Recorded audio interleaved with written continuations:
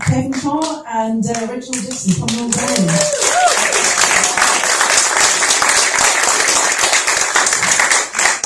Thank you. Well, thanks for coming from chilly Chicago to boiling hot Los Angeles. Welcome. Wow, I wasn't supposed to be this hot. What happened?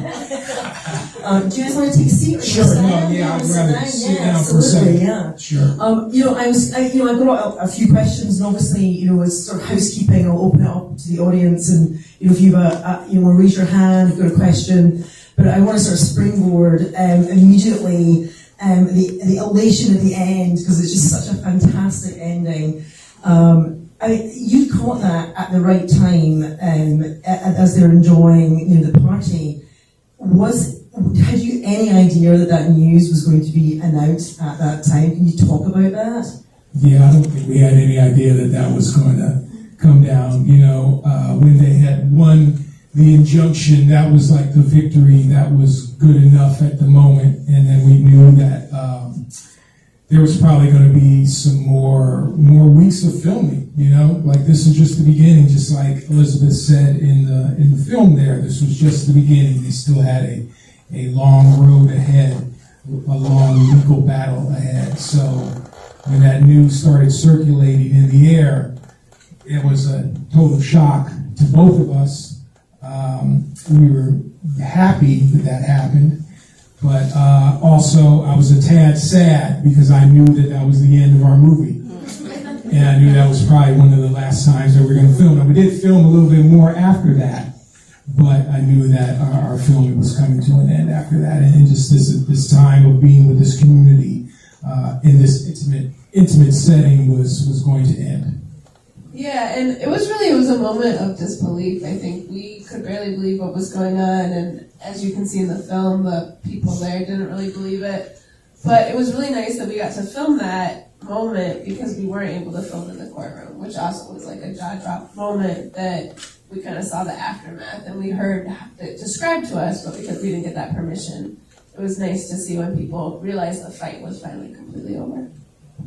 And it was just absolutely spectacular. And so I'm going to sort of move back to the beginning, and just for the guys in the audience, my sort of background, although you can tell that I'm, obviously not from around here, but from Scotland, but I have been here for a long time. And my background is very much implanted in sort of community sort of activism and also engagement, and primarily sort of around actually the school systems. And I've seen a lot of documentaries on schools, and the thing that I just absolutely loved about this film is the voice that you give to these amazing students, and it's something that I have not seen before. And can you talk about the decision as a filmmaker that you made to present these amazing kids in that way? Because I feel that it's so powerful, and yeah, it's just incredible. So can you talk about that?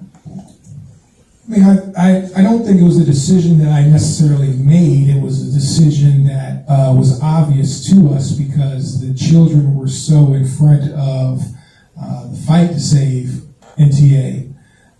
They were the ones that were really the voice and the power. They were learning everything that they had learned through school, right? At NTA, they're learning more. When they're talking about civil rights, they're not just talking about Martin Luther King and Rosa Parks, right? It goes much deeper than that. And it happens at an early age for them too, as early as kindergarten. So they are understanding at that age what injustice looks like and what a battle for civil rights looks like. And so they had an opportunity here in this intimate fight to save their own school to actually utilize some of those tools that they learned in the classroom and now bring them out into the street, And I think the one thing that's great about particularly the 8th grade class, Taylor and Marie and those,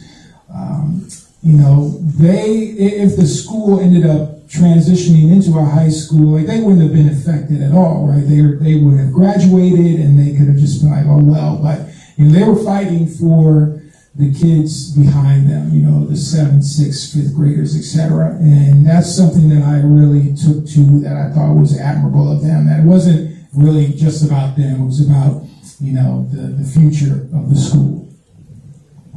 Yeah, I mean, we were just kind of capturing what was going on. Those students were really the force behind a lot of the protests, a lot of what was going on, and they were really driving it. So I think we were just kind of capturing what we saw. And you had unbelievable access in the school. I mean, did you just full reign? Did you just let you just do you go where you wanted and in the school? Because it was pretty remarkable, and the trust that you had as well. I mean, obviously at the beginning you could tell with you not so much, but you definitely could see that they were just very trustful with you being there. Well, I mean, that trust was earned through working with the administration, through working with Isaac Castellas there, the principal. Obviously, it stated in the film the immense risk that he was taking in allowing us to film in the school. It's not something that the school district would have allowed. I did ask naively in the very beginning, if I could film, and luckily for us, they never responded. But we always knew that Isaac and we had always talked about what we were doing and should we be doing it and what risk we were putting everybody at. And so throughout the course of the filming over those years, we would have conversations about this every day, and we had to make sure that we were protecting the sanctity of the classroom, sanctity of the school day, the children, making sure that we're not, being exploitative or being a distraction to them in the classroom. And also then, working directly with the families and getting all of their permissions and all their, getting our releases from them, which was a major task. And that's something that we're doing without the permission of the school district, So, it was a lot. It was very risky on everybody's end, very stressful. I didn't necessarily enjoy being in the school all the time because of that stress. But I think just the joy of them being with all the participants kind of helped alleviate that and took my mind away from it.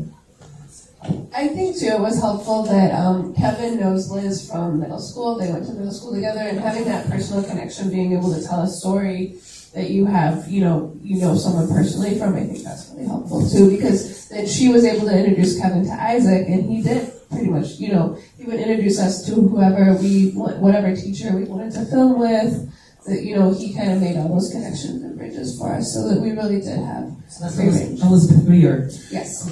Yeah, so Elizabeth Greer and I were elementary school classmates. We had grown apart as elementary school classmates do. Like, she left our school in 8th grade or whatever, in 9th grade. And, but we reconnected on Facebook, and she was posting stories about NTA and her fight to save NTA. And my memories of Elizabeth back in elementary school were a lot like the student Ya here in the movie. She was very quiet and shy and intelligent. And the Elizabeth that I saw then now out here fighting to save NTA was totally different. She was like Shirley Chisholm. She was Angela Davis, all wrapped into one. She was very forceful and driven. And so it was those two ideas of just the injustice of trying to close down NTA, which was a story worth pursuing. But then this idea of just an average everyday citizen, kind of stepping into their power, recognizing that they can be an activist. I think we all have a little bit of activism in our hearts. We just need a little spark to kind of activate that. And I noticed that certainly with Elizabeth, and then with all the parents in the community there at NTA who now were galvanizing and organizing, in this fight to save their school. Does anybody have any questions in the audience? Did you have a plan, or what are your thoughts would have happened if the court decision had gone completely the other way? Well, our plan was to keep filming, to give finality to the story, to see what was going to happen. But the activists, the school community, did plan to keep fighting. They had talked about doing a hunger strike. Liz talks about chaining herself to the doors of the school. They did not, they weren't going to really take failure for an answer. So from our understanding, they were prepared to continue fighting and we were prepared to continue filming. Did you have any discussion, or did you film the lawyers as they were working the case? Because it's so interesting, the fact that it's the first sort of racial discrimination claim that they actually won. And that component is obviously huge, especially knowing that all of the other schools had been closing and none of them had won. But this one, based on what Elizabeth was saying, we saw in the film, obviously it was a really strong case and they did win. But did you have any access to the lawyers? I mean, we were cool with Candace and her team, but that was the one thing she said. She shut the door on that.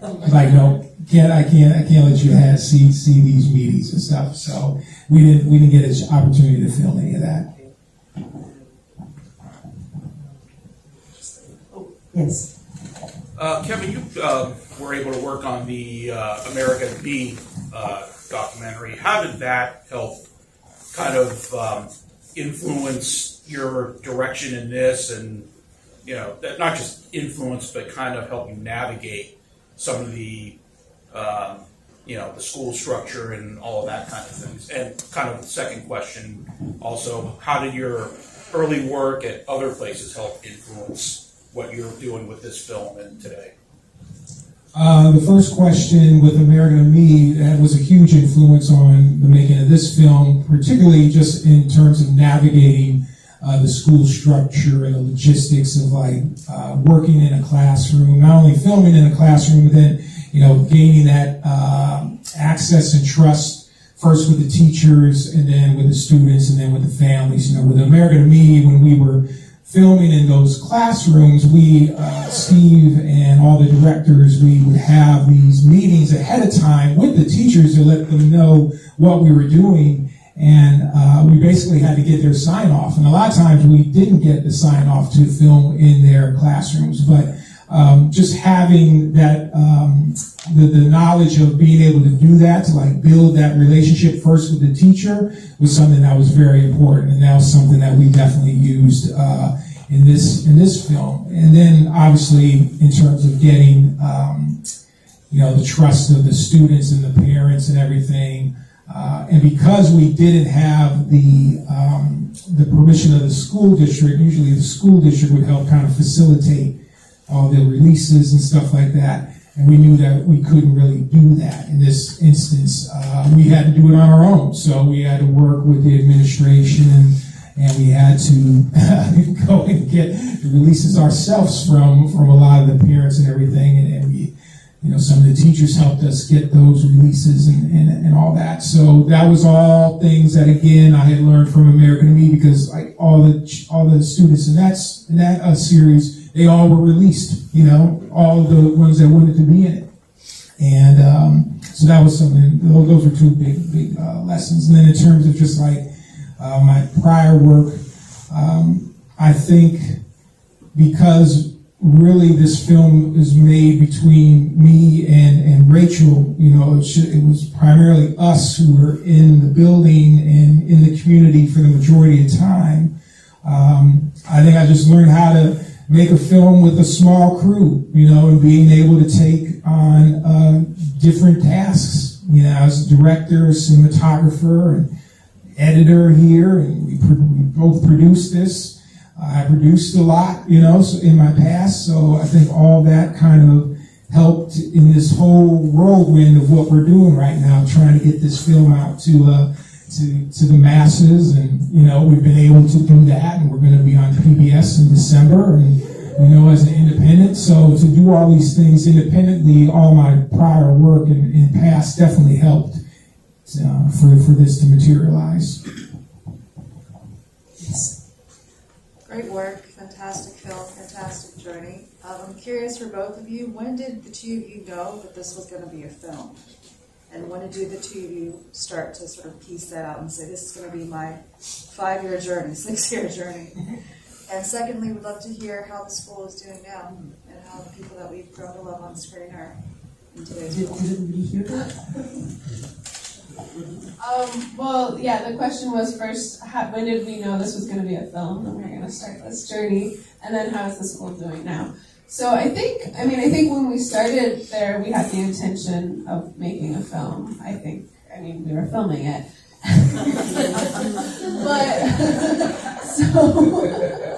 But I guess, I mean, there was talk for a while of making it a series as opposed to a feature-length documentary. There was a lot of footage, hours, hundreds of hours of material. We had, more interviews, more scenes in the classroom, more scenes at some of the students' homes. But in the end, I mean, Kevin can talk a little more about that, but we decided that it made sense to make it a film. I mean, I think I always knew it was going to be a film because you had an end goal. There was conflict and there was a journey ahead with an end.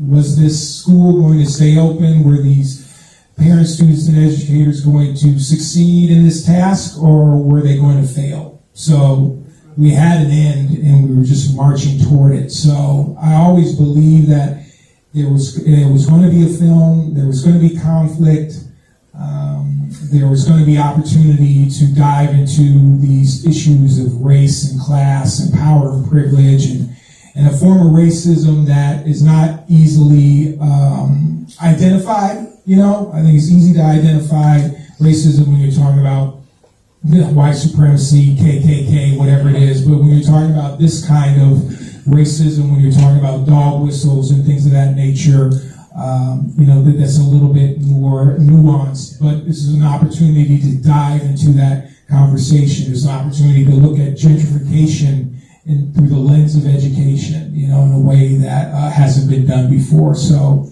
I think I always knew it was going to be a story and a film. What length it would be was to be determined. I think at the end of the day, we just felt from the narrative drive that a shorter feature length was probably best. And, I think we're all good with that. And then in terms of what's going on with NTA right now, you want to say? Sure. I mean, the school's doing really well. They still have a really high ranking. We do hear the neighborhood is continuing to gentrify. So there's also there's a gifted program in the school that just started at the younger grades, and so that has caused some tracking and segregation within the school, which is problematic. But I think the administration is doing their best to keep the same spirit alive. I think Isaac, he resigned as the principal of his own. CPS didn't fire him. He just decided that his time there was over, so now he's working as an educational consultant. And Tanika Brooks, who was the assistant principal, she's now the principal. Courtney Langston, who was the 8th grade teacher you see in that one scene, she is now the assistant principal. Liz's kids are, growing up. I think, the school's doing really well. The 8th graders are now headed to college. So Taylor's going to Georgia State. Ya is at one of the top high schools in the city of Chicago. There is now a new plan bubbling for a high school to be built. You can see in some of the footage in front of NTA, there's a big empty lot where the Harold Ickes homes used to be, and there's a plan to build a high school there. But the community is very upset because that land was promised to be rebuilt into mixed income housing and subsidized housing for the residents of the Ickes to eventually be able to come back. Right now they've been displaced all over the city.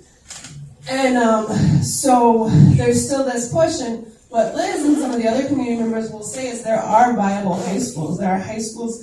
Every student in the city of Chicago is assigned a neighborhood high school. But the issue is that the high schools are under-enrolled and underfunded in that neighborhood, and so they don't have really high rankings. And a lot of the parents, the gentrifying parents, do not want to send their children to these high schools, and so they want a high school option that you don't have to test into, that their kids can just automatically go to. And they feel that having the high school there, building a new high school, is the best option for them. So there's still a lot of conflict going on. Did you ever hear from Erin and John Jacoby, the two who were sort of fighting for the school? You're talking about Tina? Tina. I'm sorry, Tina. Do we ever hear from her? Did you hear? No. You didn't hear anything about No, we didn't. didn't. Okay. and I assume that the CP have not seen the film. I mean, to our knowledge, they have not seen it. I mean, our film screened in Chicago in early August at the Siskel Center for a whole week, 3 showings a day, so maybe they snuck into a matinee and checked it out. But to our knowledge, they haven't seen it. You know, the entire school system has flipped in terms of the CEO and the Board of Education. So you have entirely new people there now. None of the people that are in this film are currently in office anymore.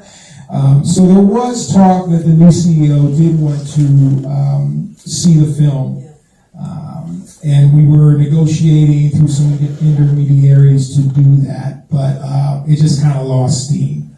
So I don't know what's going to happen. Maybe, I think our next big public push is going to be when the movie hits on PBS nationally, and I don't know, at that point they can watch it for free. Yeah, absolutely. Well, I think we've probably got time for maybe a couple more questions if you've got any in the audience. Oh, right here. So 2 simple questions. One, I know you're trying to stay objective, but do you think just being there, did you influence any decisions or bring anybody to the fold, even indirectly, like whether a lawyer agreed to get involved knowing that this story is becoming bigger? And second question, I know capturing footage, getting releases is one thing, but then in the editorial process, with children involved, were there any issues with that, of having anybody being able to see the edit since children are going to be in the final cut? Right, so tell me the first question again. Was just being there, did you... Oh, did we influence? Yeah, we didn't influence anything. Yeah, I mean, we were just there, you know, and so those lawyers had already come on pro bono to work with the team, work with the parents, so we were just there. So we didn't influence anything in that regard. And then as far as like the edit, I kind of come from the background of like Cartemquin films, and what they like to do is they like to show early cuts of their film to the film participants, the main film participants, not necessarily to give them an opportunity to have a final cut, but at least to have conversations about the edit and the story and their portrayal and everything. And you know, if there's some pushback, then let's have some dialogue about it, understand where we're coming from a filmmaking standpoint. And so I did that for sure with all the film participants in our film, especially with the ones who children were front and center, and didn't have any pushback at all from anybody. I did have, 1 or 2 parents who saw cutaways of their kids in the early cuts that didn't want their kids in there, and so we took them out. Question. So I think that counts as 2 questions now. So anyway, but thanks so much, everybody. I really appreciate it. But the film is actually moving to the Laemmle Monica Film Centre over for a week run. So please tell your friends, tell everybody about it, tell everybody to come out and check it out, because I'm sure you guys enjoyed it and everybody else will too. And so thank you so much for tonight. It's great to see you, and thanks, and all the best with the film. Is there anything else you want to add apart from PBS? Anything else? Yeah, no, it'll be on PBS December 12th, so everyone can watch it. It'll be streaming for a month online after that. And we're also starting a community engagement process, educational distribution as well. So there are plenty of opportunities. We have a website, lightshinefilm.com, and social media, so you can share the film if you feel so inclined. Thanks, everybody. Really appreciate y'all.